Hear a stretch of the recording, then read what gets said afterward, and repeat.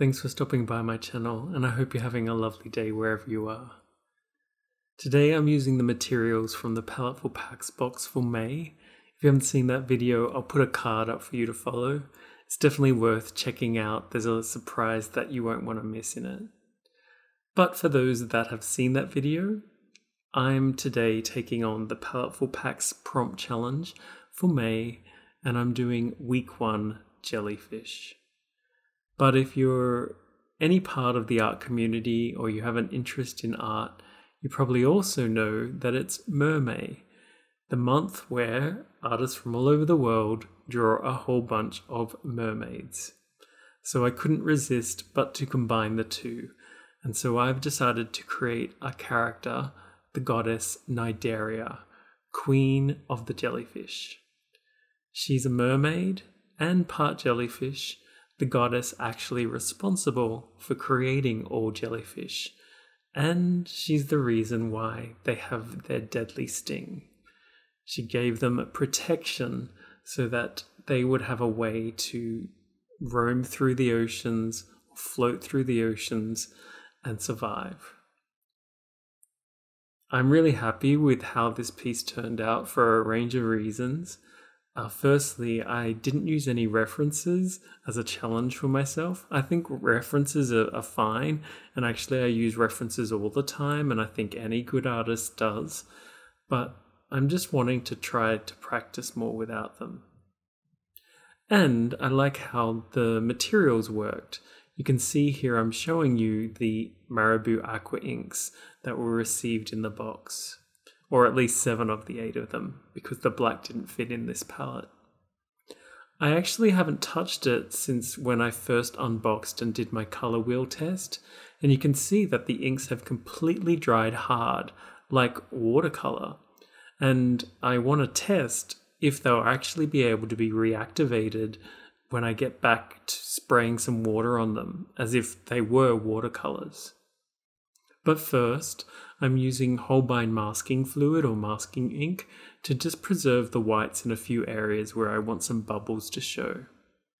And then I've spritzed the small palette, and I've taken my larger palette to transfer the ink into that and to make mixtures as I go along, especially because I want Cnidaria to be light in color, and same for the jellyfish, a lightness and a luminosity throughout most of them, especially for the jellyfish and the tentacles of Cnidaria and her fins. And for the background, I really want to build up the contrast and darkness. And so hopefully it'll end up that the jellyfish and the goddess Cnidaria are almost glowing in the dark depths of the ocean. Or at least that's my hope. Either way, I'm having fun exploring how these inks work. I got a few questions in my last video about the inks, so I'll do my best to talk to you about them. I remember one of the questions asked, do you really need these? Are they anything special other than, compared to watercolors?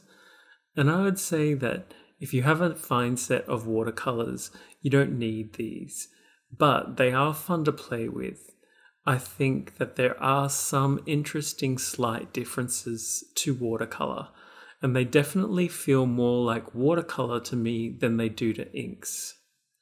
Firstly, these are almost a milky, more sticky, thicker consistency when you're adding water to them.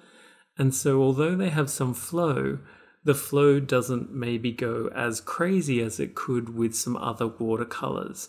And so maybe some people that are challenged by the flow of watercolor, like that's something I really love about watercolor, but I know especially beginners often really don't like that and feel out of control when the watercolors are flowing.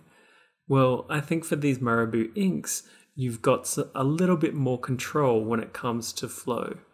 But they still will move and they still will mix together, and you can create some really lovely water-like effects or watercolor-like effects.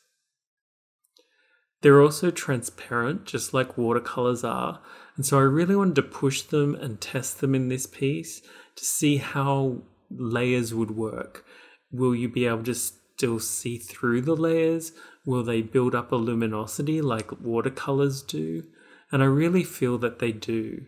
And that the layers, although you can activate a little bit the layer below, they generally stay quite still after you've let it dry for a little bit. But if you want to scrub at an area and then press down with some tissue, you can lift off and go back to a lighter color. And I also demonstrated that in my unboxing. I also wanted to see how the watercolors mix together to form new colors. Mostly I did this to create a purple. I do have a lovely purple or violet in the Marabu Aqua inks, but that didn't come in the box. So I just wanted to stick with the materials in the Paletteful Packs box. And it's really easy to mix, as you can just see there, your own colors and to get a real spectrum from the 8 colors that are provided there. Really, if you have this box, you've got a complete art kit. You don't need any other colors. This medium itself would work just fine. And you'll be able to create all sorts of beautiful pieces. You can see me starting to put in some layers now, and now you can start to see one of the benefits of these that maybe would encourage you to get some of them. In my opinion, I think that they layer in a way that increases the brightness a little bit more than traditional watercolors do, or at least faster. They just really pack a punch with their vivid colors, especially when you start to layer them up. You can go in thick with them as well, but I just don't think it is as pretty as if you use some light washes and build up layers one on top of the other. It's part of my technique, but also it's partly done on purpose, that I'm leaving some areas that are blank on each layer, so you can really see through different multiple layers, and you can also see layers stacked on top of each other. And I think it creates some really interesting watery effects, but it also allows you to see how these inks are behaving and how they work. The brushes that we received in this box are so perfect for the size of paper that we received as well. I think Paletteful Packs is just such an amazing subscription box because they really think things through. And you know, a normal subscription box for art materials, you'd be lucky to get even one nice brush. But here we've gotten 2 amazing brushes. And the round is so perfect for doing smaller details and fine areas that I can even use it as a liner brush. But I can also tackle some fairly large-ish areas. But then you've got the flat brush to be able to take on, you know, fairly large areas and to really cover ground quite quickly. As you can see, I transfer back and forth between them, especially when I'm doing the background. And so for the tight nooks and crannies, I'll use the round brush, but to just lay down some color quickly, I'll be using the flat. And so those brushes are just so amazing, and I can really understand now why they're called Velvetouch. The handles of these paintbrushes really do feel so soft and almost velvety, almost a little bit like rubber as well. Even though I think they're a wood, but maybe with a varnish on it, it's just such a lovely sensation to hold those brushes. And of course, I think all those materials work quite well on this Strathmore Mixed Media Paper.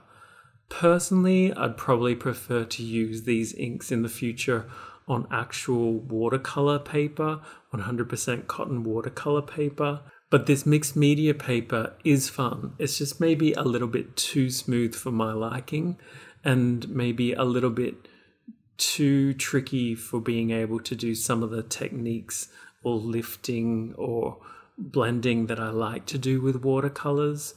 I also like to work really wet into wet in areas, and I'm just not sure that this mixed media paper is the best for that. It can cope with it. it just seems a little bit more of a struggle. And of course, we can't forget the Fineliners that we received in this box as well. And I said in my unboxing, and I'll stick with it, that they're not my favorite, but they will do the job. And it is lovely that we got such a range from the 0.2 to the brush. I use the brush mainly for the real outlines of the Cnidaria character, and then I start using progressively smaller and smaller nibs as I go into the inner sections and finer details, using the 0.2 for her facial features and for some of the tentacles as well. And so that's pretty much it for this piece. I had so much fun with the box for May, and I hope that you did too. I hope that you've been inspired by the prompts. I loved this Jellyfish first prompt, and of course, it's been fun to do Mermaid. This is actually only the second mermaid I can ever remember drawing, and I feel like she's a real improvement from the first one that I did several years ago. And it's been fun to create something for Mermaid. I've already gotten some really lovely feedback on my Instagram channel. I often do sneak peeks at my Instagram. If you're interested in following me there, you can check my description for the link to it, but I'm also called aartadventure there. And I'd just love to hear from you in the comments below, and maybe you have some questions about this piece or how the inks were working on this paper, or just wanted to say hello, and I'd love to hear from you. Don't forget to also give me a like and subscribe if you are new here, and I'll see you guys soon for another art adventure. Take care.